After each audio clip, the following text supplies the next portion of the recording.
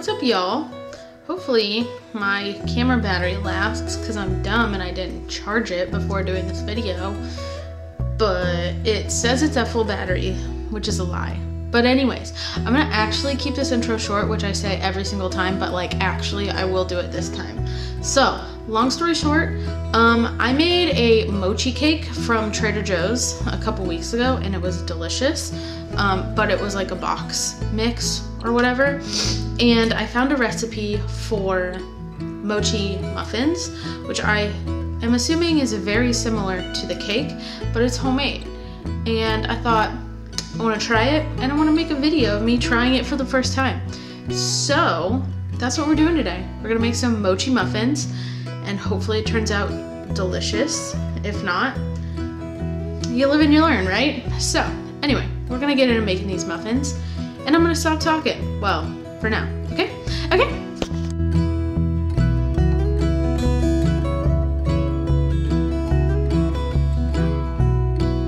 Alright, so the first thing that it calls for, in a medium bowl, you're gonna add half a cup of brown sugar, which I have over here, a half a cup of regular white sugar, and 2 cups of, let me see if I can turn the camera.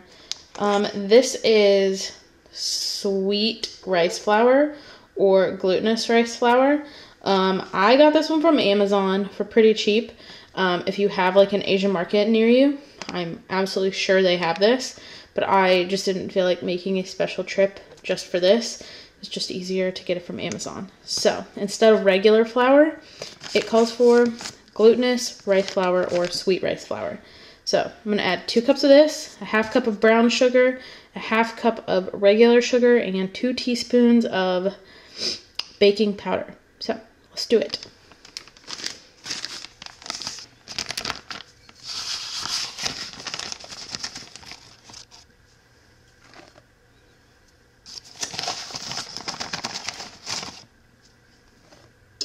Also, this is the half cup, so that's why I'm adding 4.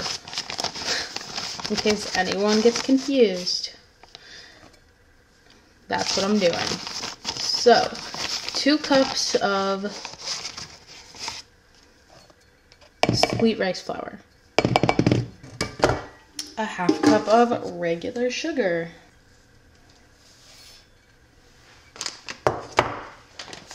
A half cup of brown sugar.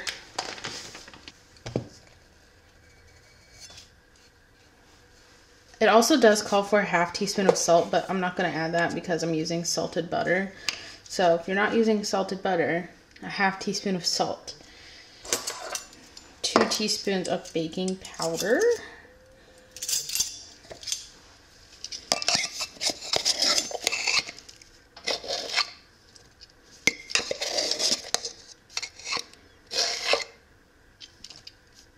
That wasn't quite a full. There we go. And I'm going to mix this together.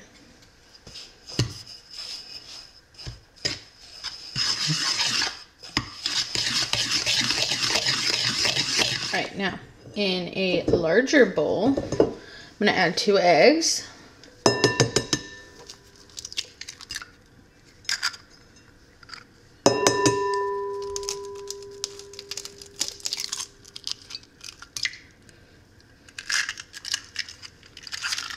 I'm going to add 2 teaspoons of vanilla.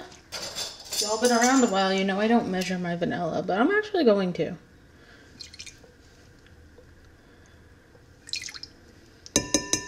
I'm going to do 4 tablespoons of melted butter. This is salted butter because it's all I have.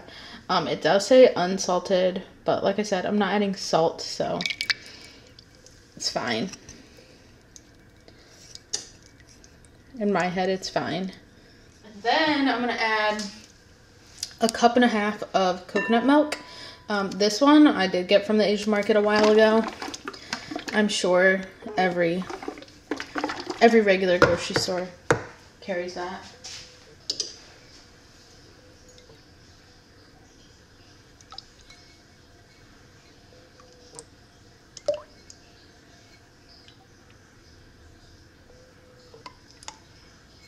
Alright, I'm going to mix this together.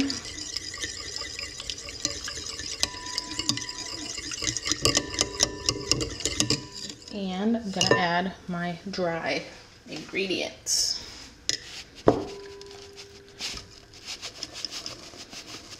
gonna do it like half and half.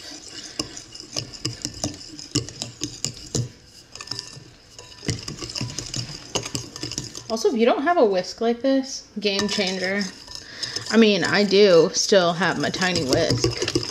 If you know, you know. But this whisk is good for stuff like this.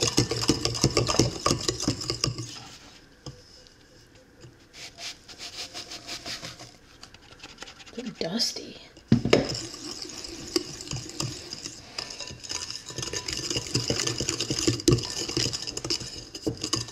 All right.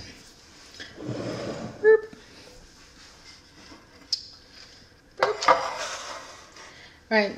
I have the liners, so I'm not greasing the pan, but grease the pan if you don't have liners. And it says to fill these 2/3 of the way full. So that's what we're gonna do. And instead of watching me do this very painfully, we installed new windows in our living room this weekend. So you can watch the like 1-minute clip of that I have instead of watching me do this.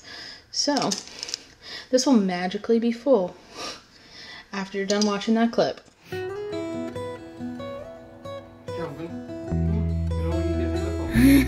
It's kind of dry, so y'all, we're getting new, well, I say we're getting new windows. We got the windows. Jonathan's installing them, and I'm kind of helping. I mean, I did help a little. I help when I can, but my help is keeping Calvin out of the way and from going outside. So, yeah. This is our lack of windows so far. So, we finished putting in the windows yesterday. We didn't have to live with, like, no windows overnight. Jonathan got them in. He's putting the siding on our house now, like, back on. And then, obviously, we have to finish the inside trim, because these windows are different than the old ones. But at least we have new windows. It looks so much better in here. It's like so much brighter. Yes. Anyway, there's Calvin.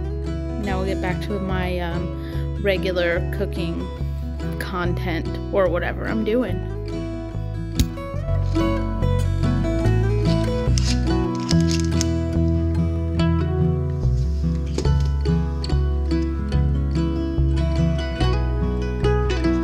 Alright, I have my oven preheated to 350 degrees.